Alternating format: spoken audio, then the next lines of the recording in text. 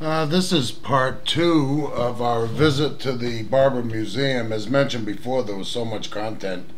I mean, geez, we could have we could have video for hours. But as you'll see, there's all kinds of great machines here. I'm going to kind of just sit back and relax and look at them myself, and I'll hop in here and shoot a comment at you here and there.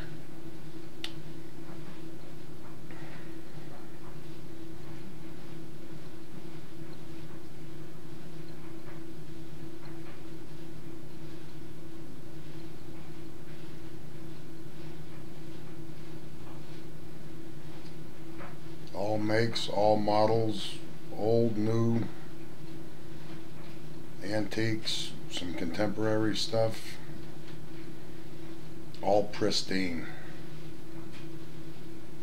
All owned by Barber Vintage Museum. Nothing is on loan. Unique.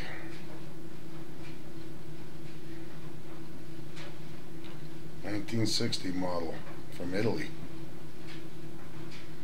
The old XR 750, the classic of the flat track, still the king to this day.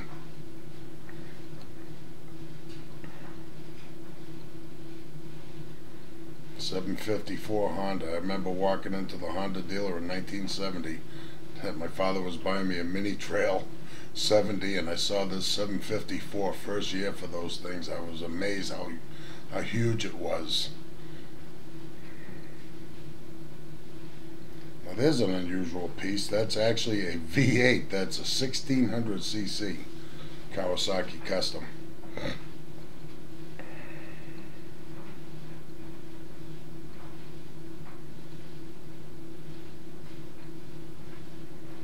Jawa. When was the last time you heard that name? That's an ice racer. Don't think you like that thing running over your toes. Beautiful Triumphs. Early Sportster. Real nice piece. Elvis would have ridden that bike, I'm sure.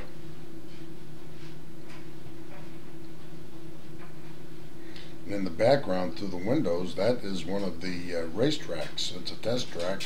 And during our visit, Porsche had half a dozen vehicles out there, all white, numbered 1 through 6, testing. It kind of looked like something from outer space almost. The exhibits are just amazing. They've literally got them stacked on top of each other. BMW with a sidecar, what a beauty.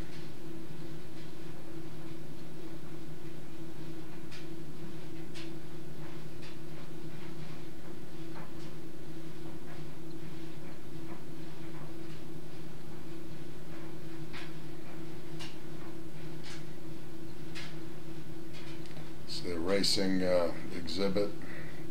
There's a replica Captain America bike. AJS. A lot of racing stuff. Obviously at a racing park, you would expect that in the museum.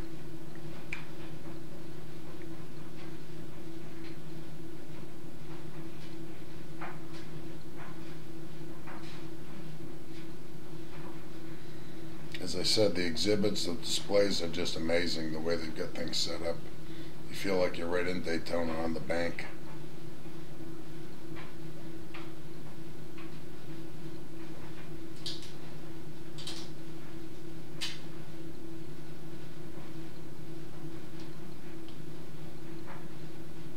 Obviously lots of Harley Davidsons in the mix in this museum, no doubt.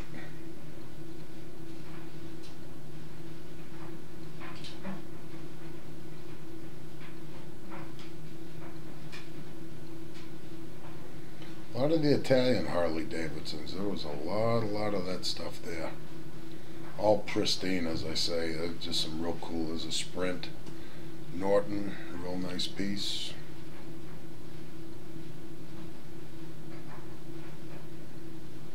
Obviously something that would have been appropriate for the Cannonball Endurance run that happened recently. Went through the midsection of the United States, stopped in Hot Springs, Arkansas. As you saw in our previous videos, we went down to visit them down there, and this is the type of stuff they were riding. Very unique looking trike. But anyway, as you'll see, and especially if you ever get a chance to go to Leeds, Alabama, just east of Birmingham, you'll see one heck of a display of bikes. Tell them the people at Sturgis Museum and Hall of Fame sent you. We do appreciate, sincerely appreciate the hospitality, the access that we had. They were most helpful, very gracious hosts. Beautiful place, as I said in part one. It's really like going into a modern arts museum. Here's the board track stuff. Short-lived but exciting, no doubt about it. 75 miles an hour on wood. I'll tell you what, it takes. This industry has produced some real daredevils, some real passionate people, no doubt. What a heck of a display they had on the board track stuff. And again, I'm just hitting the highlights, what I perceive to be the highlights. I mean, there's over 1,300 bikes, 45 or so Lotus automobiles, various other antiques from a Volkswagen to 58 Chevy convertible. Nice stuff. But anyway, we thank you for your time. We thank the good people at the Barber Museum, and we'll definitely be back to check it out again very soon. This is Joe DeStefano, www.sturgismuseum.com.